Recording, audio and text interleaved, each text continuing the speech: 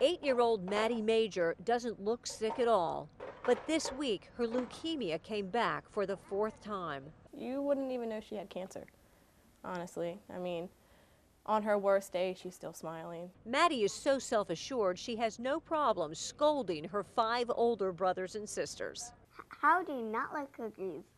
When she relapsed a couple days ago, her mom started crying, and she looked at her mom and she was just like, "Why are you worrying?" I hate when people cry. Her mother, Robin Major, has reason to cry. The clinical trial Mattie now needs cannot be approved by the FDA because the FDA is shut down with the rest of the federal government. Look at this, Mattie.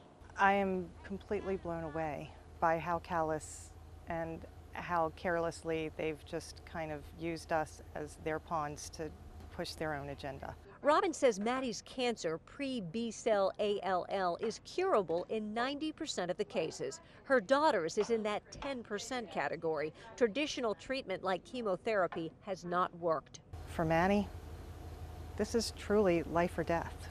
You know, this isn't a game. This isn't pushing one ideology over another. This is my baby's life.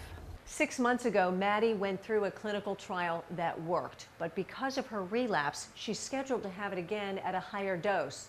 Now it's all up in the air. It doesn't just affect people in their jobs, it affects children trying to survive.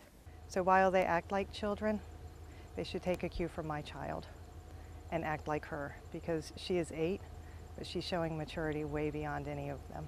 How would you get adults who can't get along to get along? Love. My only answer is love. In Waldorf, Peggy Fox, WUSA 9.